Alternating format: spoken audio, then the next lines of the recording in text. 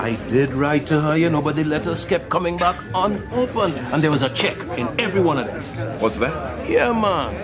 After a while, I just gave up. She was a good woman, son, but forgiveness came hard to her. As your good brother just reminded me. Sorry.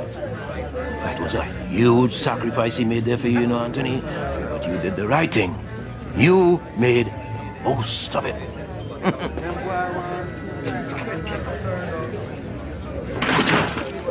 Yes? Any chance of a gin and tonic? Look, you don't have to like him, but at least you can be happy for me. Mum, he's a chancer. And an ugly one at that. Well, I don't think much of yours, neither. But that doesn't stop you. Well, that makes us about even then, doesn't it? All right, where you going? What do you care? Oh, where's the call yourself at Mitchell speech? Who are they? Well, they were your family. At least they were until you started shacking up with the Slaters. At least they know how to act like a family. Oh, what's that supposed to mean? Life's too short for all this, Phil. And I ain't got that much of mine left. See you around. So that's it, is it? The Mitchells, R.I.P. Well, you said it. He was giving me grief about it, all right. You said this morning it was over. Case closed. Yeah. He brought it up, not me.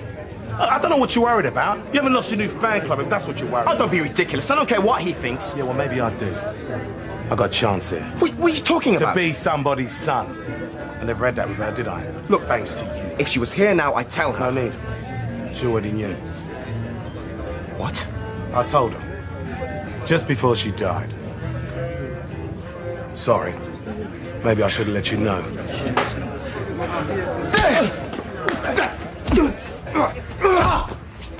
Phil. Back it up! Come on!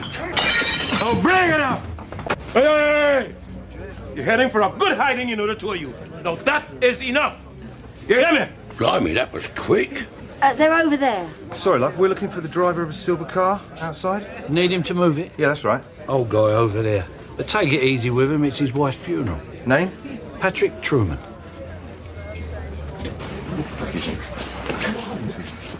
Patrick Truman. Would you mind stepping outside, sir? We'd like a word. Look, this is my wife's funeral, or they don't have any respect at all. I know, I'm sorry, sir. No, I Please. can't We believe just this want is to ask you a few happening, man. questions about- No, man, this is outrageous, man.